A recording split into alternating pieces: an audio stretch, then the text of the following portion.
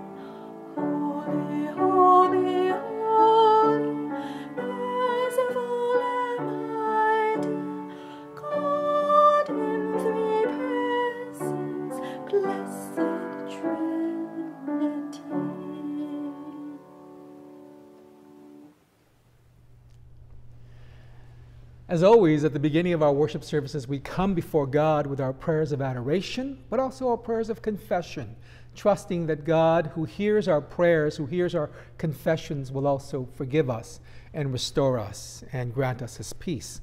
So please join me in prayer. God of mystery and mercy, Father, Son, and Holy Spirit, we meet you in wonder as the Blessed Trinity. You are the Ancient of Days, eternal and unchanging, yet you are the source of each new day, renewing all things. In Christ you encounter us in whatever each day brings with a heart that beats in love for us. Through the Spirit you breathe life into what is growing older, energizing us to serve you in good times and hard times. In the mystery of the Trinity you are always with us, and so we bring you our worship and praise to join in your dance of life and love, Holy One and Holy Three, now and evermore. Holy and healing God, slow to anger and swift to forgive, you have shown us the depth of your love day by day, yet we are reluctant to love others, even a little. You've shown us compassion and forgiveness, yet we turn away from one another for even small slights. We save our concern for those most like us. Forgive us. Create in us clean hearts and a desire to begin again with you and with one another. Give us the courage to forgive each other and to know your healing grace. Friends, hear the good news. Remember the words of St. Paul, that from now on we regard no one from a human point of view. For if anyone is in Christ, they are a new creation. They are a new creation. Everything old has passed away, and see, everything has become new. Friends, thanks be to God that we can make a new start as a forgiven, redeemed, and restored people through God's gift of forgiveness and God's peace. Friends, may the peace of our Lord and Savior Jesus Christ be with you all. Let us continue in our worship to God. Our praise song is Our God.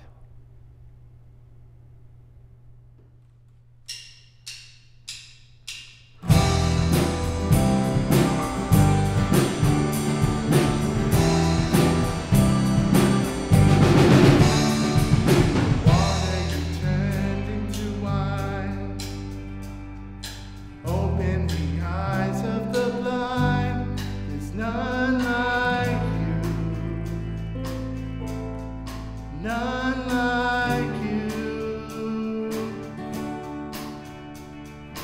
Into the darkness you shine, out of the ashes we rise. There's none like you, none like you. Our God is greater, our God is stronger. God, you are higher than any other. Our God is healer, awesome in power. Our God, our God.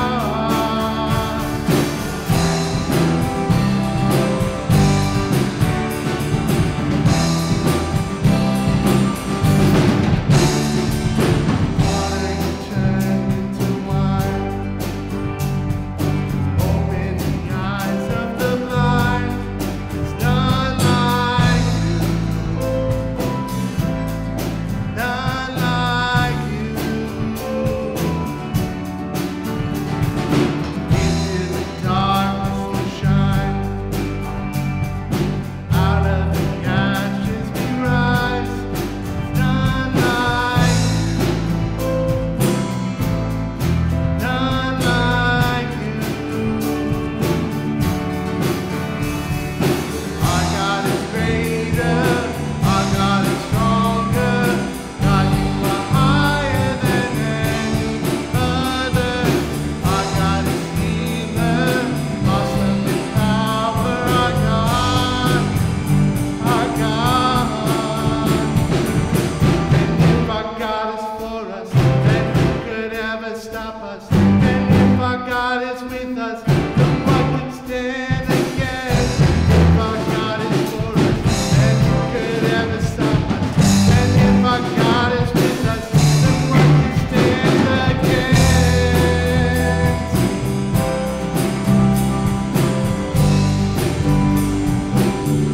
What can stand against?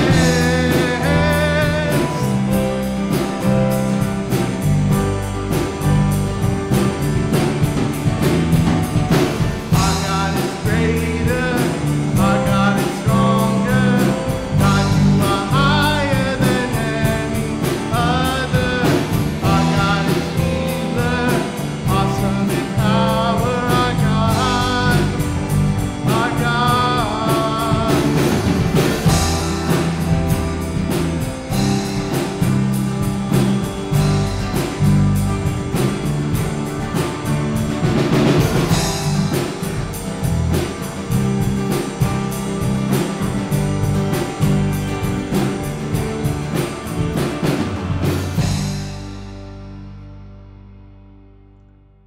Faith formation takes place in many different ways and in many different contexts. Faith formation takes place in our homes, in our faith communities, and through conversations. Conversations may take place on a walk, over a meal, or even through some form of technology, whether it be the phone, Zoom, Messenger, any of these other amazing forms of communication that allow us to stay connected even while apart. In our scripture passage today, we find Nicodemus, a respected teacher, visiting Jesus late one night with questions about faith.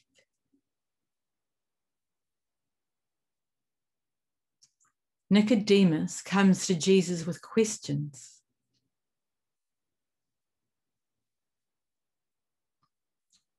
Jesus answers those questions with poetic metaphors. But in our time with young Christians today, we're not going to focus on this text. Rather, we're going to provide you with a little insight into what we are presently doing to support the faith formation of our children and youth, and include yet another example of Jesus using metaphors, symbolic language, to teach, to nurture faith formation.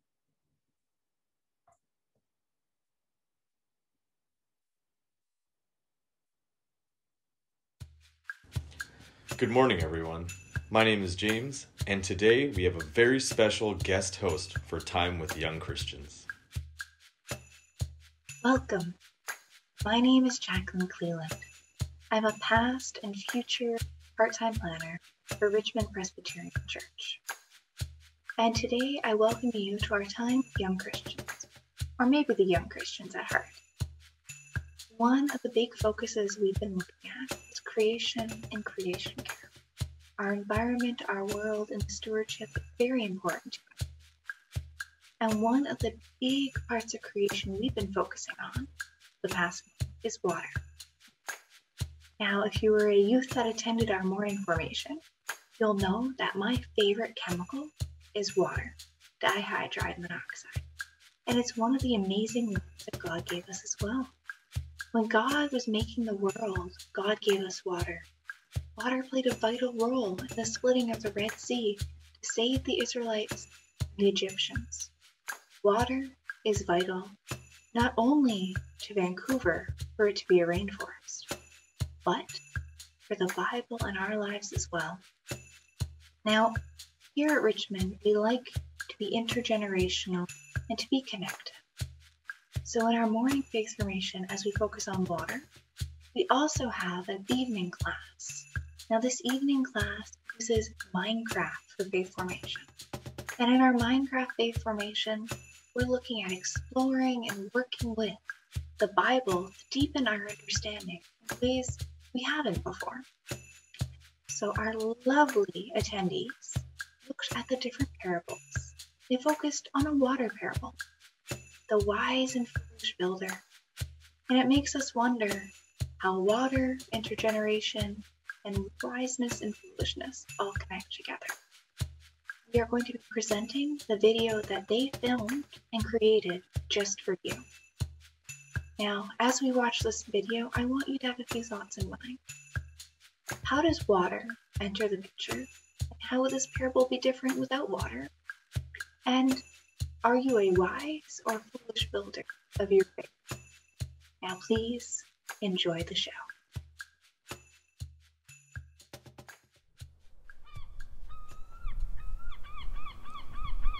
Therefore, everyone who hears these words of mine and puts them into practice is like a wise man who built his house on the rock. The rain came down, the streams rose, and the winds blew and beat against that house, yet it did not fall, because it had its foundation on the rock. But everyone who hears these words of mine and does not put them into practice is like a foolish man who built his house on sand. The rain came down, the streams rose, and the winds blew and beat against that house, and it fell with a great crash.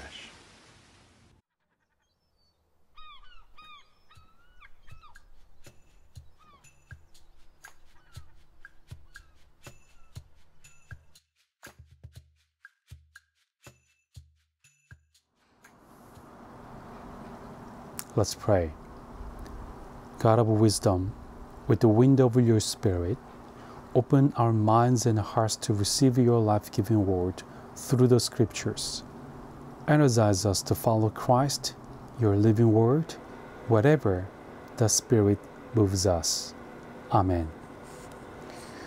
Today's scripture reading is John chapter 3, verses 1 through 17.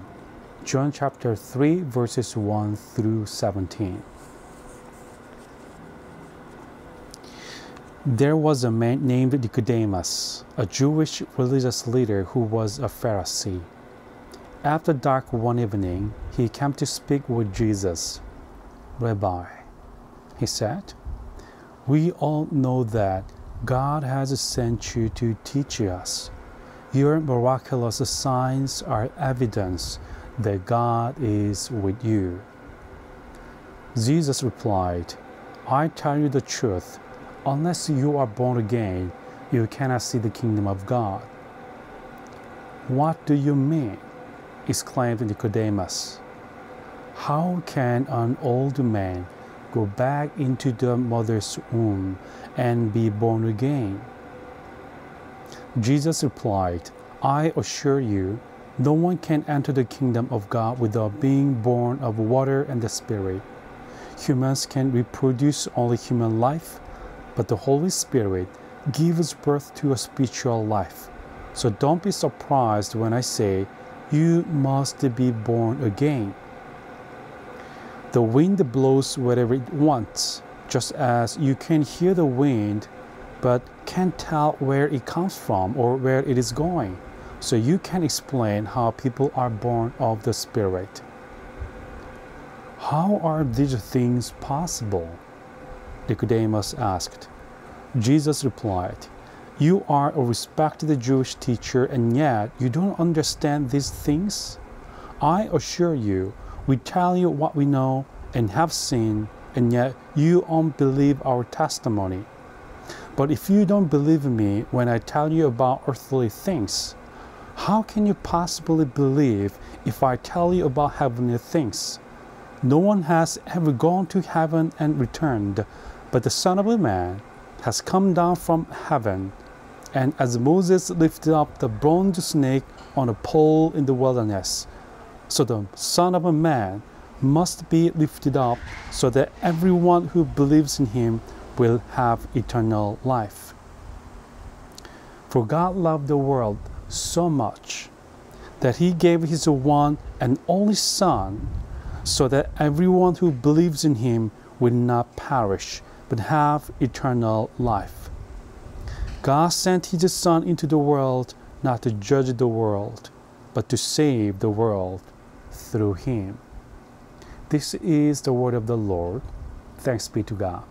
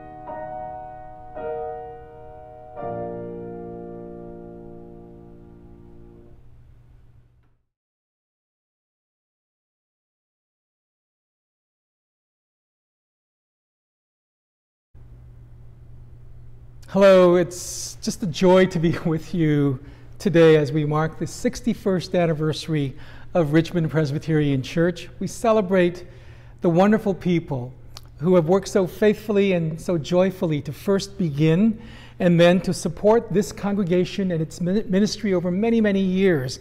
But more importantly, friends, we celebrate the love of God, God's faithfulness to us, to God's people, as God's church for the past 61 years here at RPC, and we pray for many, many more years still to come. Many of you may have had a chance to watch the video that we posted on Facebook and on YouTube of a worship service that took place here at RPC in 1986. It was a worship service led by the Reverend Dr. Tony Plomp, and it was a wonderful service that was recorded back in June of 1986 during the Expo year here in Vancouver. If you watch that video, it's wonderful to see Tony and many, many faces, many old faces that we remember. And we recognize that since 1986, in the intervening years, much has changed, but much has stayed the same, right? Faces are different, but the ministry, the mission of the church is still the same. It is to share the love of God in Jesus Christ with our community, and it is to work with God in the unveiling of the kingdom of God within our midst. Today is also Trinity Sunday. It's a Sunday when we mark a very, very important theological doctrine within the Christian church, that God is Trinity, that God is Trinitarian, that God is Father, Son, and Holy Spirit. Now that might seem, well, somewhat irrelevant in this day and age, but hopefully we'll see how really important it is that God is Trinitarian, that God is Father, Son, and Spirit, and that this truth makes a big difference. In fact, it makes all the difference in the world. There's a story of a woman who happened to be visiting Paris many years ago, and she came across the most wonderful painting, which could be hers, she was told, for the bargain price of $150,000. Well, so she immediately sent a telegram to her husband in New York saying that she absolutely loved the painting and could she have it for her birthday. And the husband replied by asking that a telegram be sent to her in response, saying, no, comma, price too high. Well, the clerk at the Western Union made a tiny error in sending the reply, and what was sent to the woman was no price too high. There was no comma. So instead of no price too high, it was no price too high. The meaning was absolutely reversed for the lack of a comma. What a big difference a small thing can make. What a big difference a small thing can make. Now, I'm going to delve maybe into the obscure here, but I want you to stay with me. Back in 325 AD, the Emperor Constantine, the Roman emperor, called together a church council at a place called Nicaea. And he called together all of the bishops, the leading bishops of the early Christian church. And they came together to debate the nature of Jesus. Now, some of the bishops there argued that Jesus was divine, but not exactly in the same way that God the Father was divine. They argued that God the Father was first, and that Jesus, while he was still divine, was the first creation of God the Father, perfect but not quite the same as God the Father. Other bishops, however, insisted that the Father and the Son were the same. Yes, they were different persons of the Trinity, but they were still the same substance. That Jesus was begotten of the Father, not made by the Father. Still with me? The Council of Nicaea debated not whether Jesus was divine, but how. How was he divine? And in a way, it kind of boiled down to one letter of the alphabet. Although the alphabet in this case would have been the Greek alphabet. Sometimes, as we see, a comma or the lack of it can change the meaning of an entire sentence. Well, at Nicaea, one letter, the Greek letter iota, from which we get the English letter I, one letter, or the lack of it, changed the course of civilization and all of history. There were many there who understood that Jesus was one, fully one with God the Father. God the Son and God the Father were the same. And they would have agreed with many of the passages in Scripture, such as in John's Gospel, when Jesus says, I and the Father are one. Or when Jesus declares that he is in the Father and that the Father is in him. Or that anyone who has seen him has seen the Father. But there were others for whom the idea of God being more than only God the Father was really, really difficult, impossible to accept. They charged that by making God the Son, Jesus, equal to God, that somehow it diluted God's nature, his absolute transcendence. And so they contended that God, Jesus, was not the same as God. Jesus was not the same as God, but was actually God's first act of creation. Jesus was divine, but not in the same way that the Father was divine. At some point, God the Father had created God the Son. And in the Greek, these two concepts boil down to two different words, which are differentiated only by one letter, by one iota. The first word is homoousios. Homo meaning of the same, ousios meaning substance. Homoousios, same substance. The other word is homoiousios, with an I at the end. Homoiousios means like substance, right? So Jesus was either homoousios, of the same substance as God the Father, or he was homoiousios, of like substance as the Father. Just one letter separating the two, just one iota, but so much of our Christian faith and Christian theology churns on whether this letter is in or whether this letter is out. Ultimately, the bishops that gathered at Nicaea voted overwhelmingly, almost unanimously, to say that Jesus was the same substance, homoousios, as the Father. And the bishops issued a statement of belief called the Nicene Creed, which states so eloquently the results of the decision that they reached at Nicaea. In part, the creed reads, "We believe in one God, the Father, the Almighty, maker of heaven and earth, and of all that is seen and unseen. We believe in one Lord, Jesus Christ, the only Son of God, eternally begotten from the Father, God from God, light from light, true God from true God, begotten, not made, of one being with the Father, and through him all things were made." Now, did you stay with me through all of that? You might be asking yourself, so what? What difference does it make whether Jesus is of the same substance or of like substance as God the Father? Doesn't it all wash out the same in the end? Isn't it really nitpicking, like kind of asking how many angels can dance on the head of a pin? Well, today is Trinity Sunday.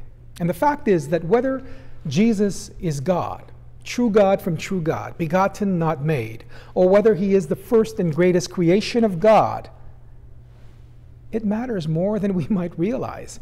The difference is whether we have come to worship in Jesus Christ, a man, a great man, even a divine creation of God, or whether we've come to worship he who is God, God the Son, of the same substance as God the Father and God the Spirit.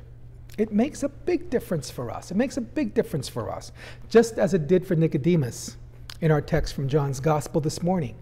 Nicodemus was a Pharisee, a leader of the Jewish people, and he came to Jesus at night to speak with him in a way that makes you wonder, makes you believe that he had something in his heart, some stirring in his heart.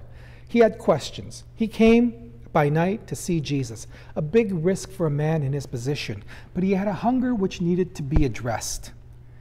And the truth is, my friends, that if Jesus was still just a great man, even if he was a creation of God, if he wasn't fully, wholly, completely God, then Nicodemus's needs and the needs of every person who hungers for the truth, for meaning, for understanding about who we are and why we are, it cannot be met in Jesus. It cannot be met in that Jesus. If Jesus is not truly God, one in being with the Father, then God in Jesus Christ, in the incarnation, did not fully, wholly, completely enter into the world and take on our human form for our sakes. Do you follow? Even though God loves us so much, we know that we continue to fail in loving him or loving one another as we ought to love one another. The question isn't what will we do about that? The question is, what will God do about it? But if Jesus isn't fully God, then what God did about it wouldn't be enough, right? Jesus couldn't be our Savior.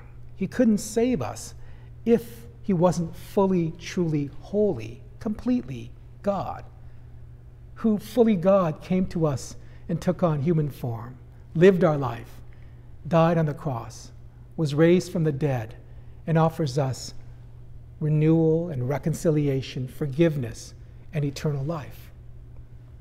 Our reading from the gospel states this: that God so loved the world that he gave his only Son, so that everyone who believes in him may not perish but may have eternal life. Indeed, God did not send the Son into the world to condemn the world, but in order that the world might be saved through him. So friends, if this is the central narrative of the Christian faith, that God so loved the world, that he chose to become one of us in Jesus Christ, and lived and died on the cross and was resurrected to life from the dead to offer us salvation, eternal life, wholeness, renewal, reconciliation, then whether that Jesus was truly God, wholly, fully, completely, or something a little less, well, that makes a big difference, doesn't it? It makes a huge difference. It makes all the difference in the world. All because of one letter. All because of one letter. Or in this case, the lack of it, right? All because of one letter, because Jesus is God, wholly and fully and completely. On dark nights, when we might wonder whether our life has any meaning or purpose, we can wonder instead about the height and the breadth and the depth of God's love for us, and we can know that we can never fall outside the outstretched arms of Christ. All because of one letter, because Jesus is God. On bright mornings when the world awakes and we open our eyes to a new day, when we hear the laughter of children, we feel the kiss of a spouse, we feel the touch of a hand of someone that we love. On such days when we know that life is good and that life is a gift, we also know that Jesus, our Lord and our Savior, is the one who made all of this for us. Because Jesus is God, wholly, fully, and completely, when we have our questions, when we have our doubts, when we fail and don't live up to our convictions, we can turn to Christ, whose words have the power to take away our sins, to forgive us, who brings out light from darkness, and who heals every human hurt. Because Christ is God, wholly, fully, completely. When our hearts break for children who are starving, hungry, for people living in fear, in war-torn places, when we reach out to someone fighting an addiction or a friend facing a crumbling relationship, we know that we're reaching out to Christ, who said that whenever you do something like this for one of these sisters or brothers of mine, you also do it for me. Friends, what difference does it make? What difference does it make? Well, one letter makes all the difference in the world, all the difference in the world. On this Trinity Sunday, together with the historic, apostolic, spirit-led church of Jesus Christ throughout the world, we gather together and confess together, Jesus is Lord. Jesus is Lord. Jesus is God, wholly, fully, completely. He is the Holy One, through whom all the galaxies and all the planets, all the oceans and all the mountains, canyons and plains were made. And yet he knows each one of us intimately. He knows our name. What difference does it make? Well, it makes all the difference in the world, doesn't it? 61 years after Richmond Presbyterian Church was initially started, we still gather to worship, whether it's online as we do now, or whether, as we will very, very soon, my friends, very soon, my friends, whether we do it in person again, we still gather to worship Jesus. Not as a man, not even as a great man, not even as the firstborn creation of God the Father, but as fully, fully God, of the same nature, of the same substance as God the Father and God the Spirit. We gather to praise and worship God, Father, Son, and Holy Spirit, three in one, one in three, all God, equally God, eternally God. We'll never fully understand the mystery of the Trinity, but I think it's enough to know that we'll never be without the hope, joy, and love which are ours because God so loved the world. God so loved us that in Jesus of Nazareth, in Jesus the Christ, he has fully redeemed, restored, reconciled us to him, and saved us. Nicodemus didn't get it at first, but he got it eventually. He got it that because Jesus is the Messiah, that because Jesus is the Christ, that because Jesus would die and rise again, that in him his quest had found an answer. In him his hunger was satisfied. It made all the difference in the world for him. My friends, in our hunger, in our search, in our journey, we might not also get it initially, but I pray that we'll get it eventually, that we'll find our answer in Jesus, who is God, wholly, fully, completely. And that we'll know that just as it did for Nicodemus, and just like it did for the countless hosts who have gone before us, that it makes all the difference. It makes all the difference in the world for us. I speak to you in the name of the Father, and of the Son, and of the Holy Spirit. Amen. Let us respond to God's word to us as we sing our song, our praise song, Shout to the Lord, shout to the Lord.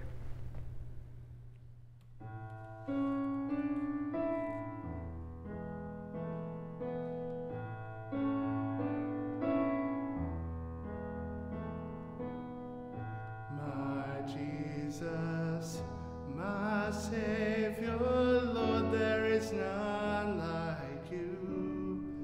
All of my days, I want to praise the wonders of your mighty love.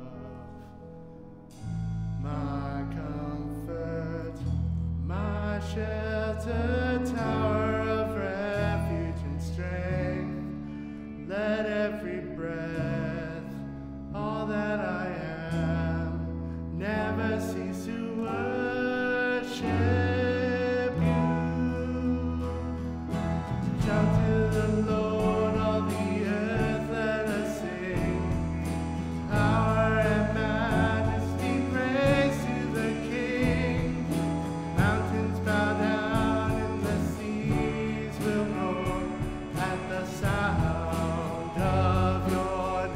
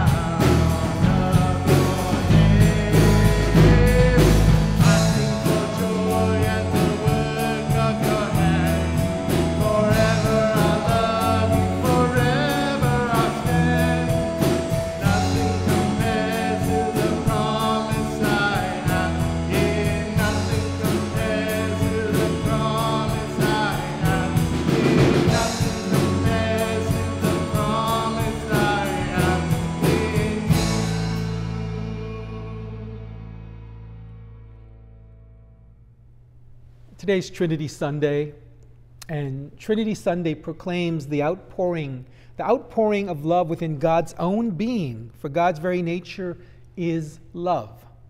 May our gifts offer an outpouring of our love for God and our willingness to put that love into action in God's world. Join me as we pray for our dedication of our offering and the prayers of thanksgiving and intercession to be followed by the Lord's Prayer. Let's pray together. O God of overflowing love, receive our gifts as signs of our love and commitment to live for you. Bless our gifts and our lives, that they may accomplish more than we can ask or imagine as we follow Jesus, equipped by the Spirit to serve you well and wisely. Lord our God, whose power is beyond compare, with glory beyond our understanding, whose mercy is boundless and love for us is endless, look upon us in your compassion. For peace that calms our hearts and saves our souls, and for peace in the whole world and throughout your creation, we pray to you, O Lord. For the stability of the church and for the unity of this congregation, for all who desire to follow you with faith and reverence, for all the ministries of your church around the world in these challenging times, we pray to you, O Christ. For our leaders, our countries, for all those in public service, for this city, for every city and nation, for all those who offer themselves with diligence and compassion as the months of pandemic stretch on, we pray to you, O Spirit. We pray for the indigenous people of our land, for the nurturing of relationships between cultures and communities, for healing of old hurts, and for repentance and reconciliation, for new and better ways to walk with one another in respect and with care. We pray for the safety of those who must travel by land or by sea or by air, and for those who long to travel but cannot, and for all those who are separated from those whom they love. God, you who is Trinity, we pray for the sick, the suffering, and the isolated, for victims of violence, for refugees, for captives, and for our protection against all affliction, danger, and distress. To you, Holy God, Father, Son, and Holy Spirit, belongs all glory, honor, and worship now and forever, to the ages of ages. Hear us now as we pray in the words that Jesus taught us. Our Father in heaven, hallowed be your name. Your kingdom come. Your will be done on earth as in heaven. Give us today our daily bread. Forgive us our sins as we forgive those who sin against us. Save us from the time of trial and deliver us from evil. For the kingdom, the power, and the glory are yours, now and forever. Amen. And friends, our closing hymn this morning is hymn number 298, Glory Be to God the Father. Let us praise God together.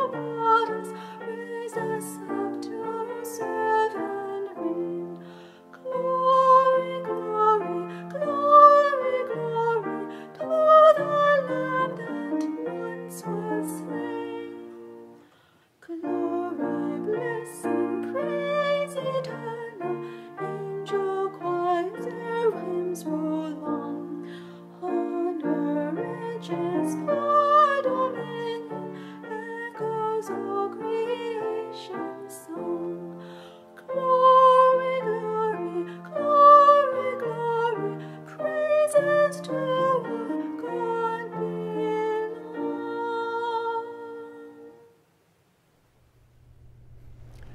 brothers and sisters of Richmond Presbyterian Church congregation, people of God's church everywhere, on this Trinity Sunday, on this Anniversary Sunday, I pray that we will be a people who will know that Jesus is God and that in Him our hunger is satisfied, in Him our quest finds its answer. May the love of God, Father, Son, and Holy Spirit always be the focus of our worship. And may we as God's people love the world God loves and the people that God loves as God loves us. The grace of our Lord Jesus Christ, God the Son, the love of God the Father, and the fellowship of God the Spirit rest, remain, and abide with each of you and with all those whom you love, both this day and forevermore. Amen.